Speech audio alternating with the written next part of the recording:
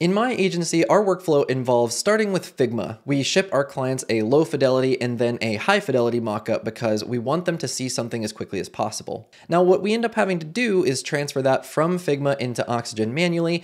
And so I tasked myself and my team last year to come up with a solution that would save us up to 75% of our development time. And I'm super excited to share with you that we've done that. Not only that, but this tool is now available for you as well. So this tool is called Xenon, and of course I'll show you it here in just a second, but essentially what happens is your Figma designs are mapped into Oxygen elements, and everything is built using Oxygen elements. There's no extra custom code, and you'll be able to manipulate everything that's imported in Oxygen. There's also no divception or anything like that. So however you build your layout in Figma is how it transfers into Oxygen.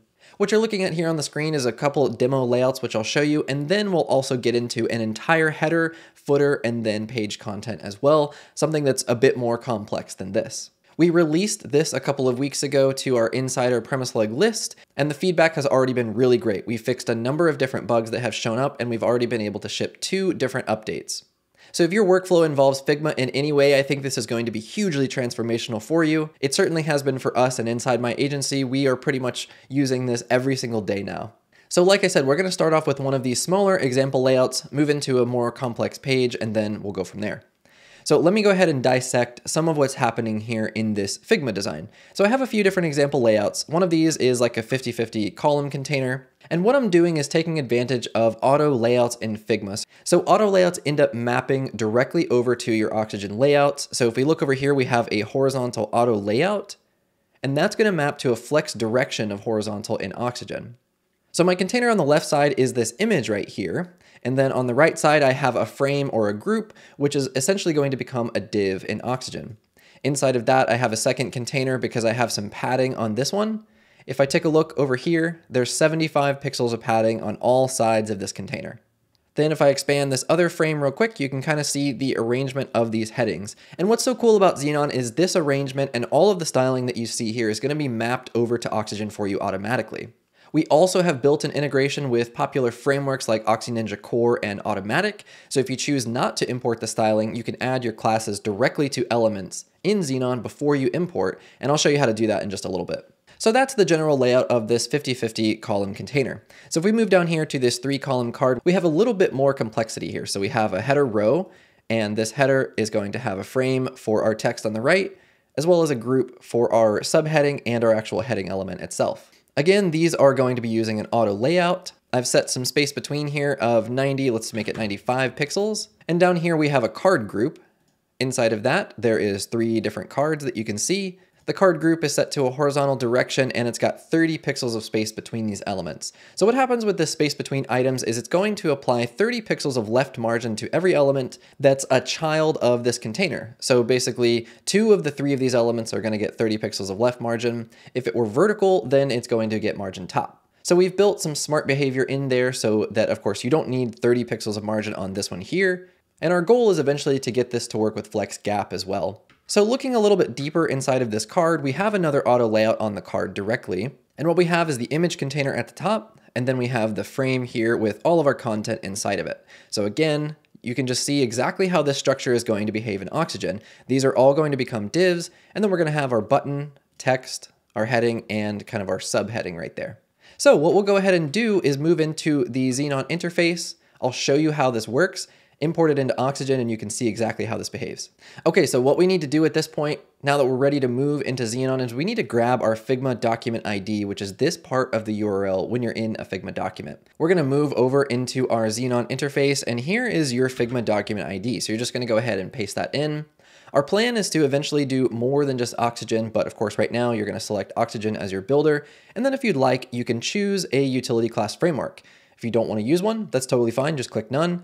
We'll do automatic in this example and we'll come back to that later. What you'll do now is just click on continue, and you can see what it does is pick up all of the elements inside of your Figma document. So everything that we just looked at is now here inside of our Xenon interface. So there was 2 different elements that we're gonna grab, which is this 50-50 image text and then our 3-column container. So I'm gonna just go ahead and grab this. If I remove the search, then you can see what it does is it grabs everything underneath it, just like you'd expect. So I already touched on our integration with Automatic and Oxy Ninja. If you want this app to ignore all of the styles from Figma and instead only group your elements in divs and Oxygen, what you can do is turn on this option right here, which says Ignore Xenon Styles. And what that will do is all the spacing, colors, alignment, typography, all that stuff will be completely ignored. And instead what it will keep is your groups and frames, so all the organization of your document.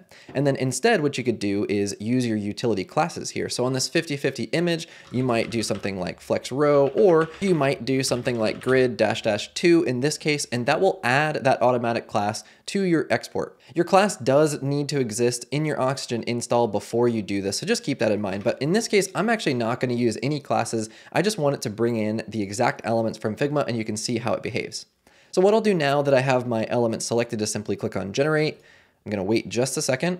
And there we go. There is the output of that example layout. So you can see there is all the code. I just click one time to copy this. And what I'm going to do is move into my Oxygen template or page. Now what I need to do is go to the shortcodes box here. We'll paste that in. Go ahead and click on Update. And then we need to click on Edit with Oxygen. And here is the imported layout. So you can see how similar this looks. And if I go ahead and expand my structure panel, you can see exactly what I'm talking about. So what was our wrapper of these two elements becomes a div. We have our image on the left side, and we have another div containing all these other elements on the right. So again, like I mentioned, there is no divception because whatever you build in Figma is what transfers over here to Oxygen. Now, of course, you'll notice the images do pop in. They are a temporary link from Figma, so you will need to replace them with your link to your WordPress media library, but at least when you load into Oxygen, you can see the real thing. And if we go ahead and take a look down here at this other more complex layout, you can see exactly what I'm talking about. So we have our two different divs, we have the multiple cards inside of them, and inside of the divs, then there's the two different sections. And again, whatever I built in Figma is exactly what's going to pop into Oxygen. Not only that, but of course, all of the styling that you see was carried over as well. So now what you'd want to do is just make sure you have classes assigned where you want them, go ahead and work on your mobile responsive layout, and you're done. We would just simply save, and we could take a look real quick on the front end. And now that our layout is not so scrunched, you can see that everything is fitting properly. So this is extremely cool. We did that in a matter of, a couple of minutes. And I recognize these two layouts are not particularly complex, but it would take some time, especially if you're someone that is more adept in Figma than perhaps you are in Oxygen. Now, of course, this is extremely cool, but what I want to do at this point is pull in a more complex page layout. So what I have over here in this Figma document is a website layout that would contain a header, kind of a hero section, what we provide. We have sort of a portfolio, plans, and we have a multi-layered footer right here. And we can actually go ahead and bring in all of this as well. So I went ahead and grouped everything in frames and groups because, of course, if I don't, then it's not going to be grouped properly in our Oxygen import. So it really does pay to organize your Figma document, because the thing to consider is however clean your Figma document is really going to pay dividends later on when you import into Oxygen. So again, let's just go ahead and copy our document ID. I'll go ahead and refresh this screen, change my document ID over, and click on Continue. So here is our new page layout. So I'm just going to go ahead and grab this page wrapper, which is going to get me everything on the page. I'll generate shortcodes here. You can see how quickly it generated every single shortcode for all of those elements on the page. So I'll go ahead and click on them to copy. I'm going to go back to the admin panel on my template real quick. We will simply expand our shortcodes box. I will replace all of those, update this, and then we need to click on Edit with Oxygen. And so here is that imported layout. So you can see we have our topmost div up here, which is kind of an upper header. We have this header container. We have kind of a hover effect in the document, which of course we would change to the actual hover state of this element, but it does already exist for us. We have the upper hero section.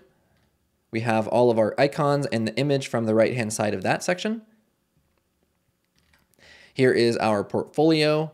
Our plans all got brought in, and every single element on this page is all editable in Oxygen. So you can see everything has been mapped over properly. It even brings over things like borders and box shadows as well. We have a button here that we could simply make a link by just turning it into a link wrapper like that. And then here is our footer down here. And there you go. Now you can see we have basically everything on this page. And in just a matter of minutes, you can see how quickly we have all of these elements on the page. There is, of course, going to be a little bit more tweaking you can do, which is why I said the goal was to save development time by up to 75%, because I recognize this tool can't do everything even though we want it to. So there still is a little bit more that you need to do. But for us, this is a tremendous time savings.